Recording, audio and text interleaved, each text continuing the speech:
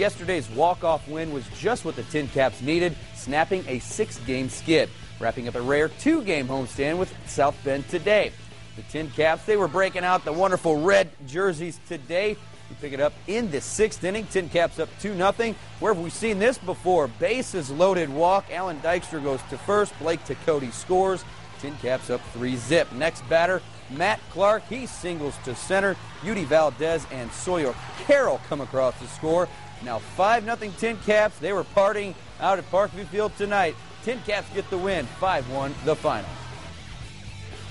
Games over the last week, we've gotten some hits and not as many runs as we're used to doing, but a lot of it comes with a big 2-out hit, and the guys are digging in, being a little bit more stubborn and battling, and it's been paid off today.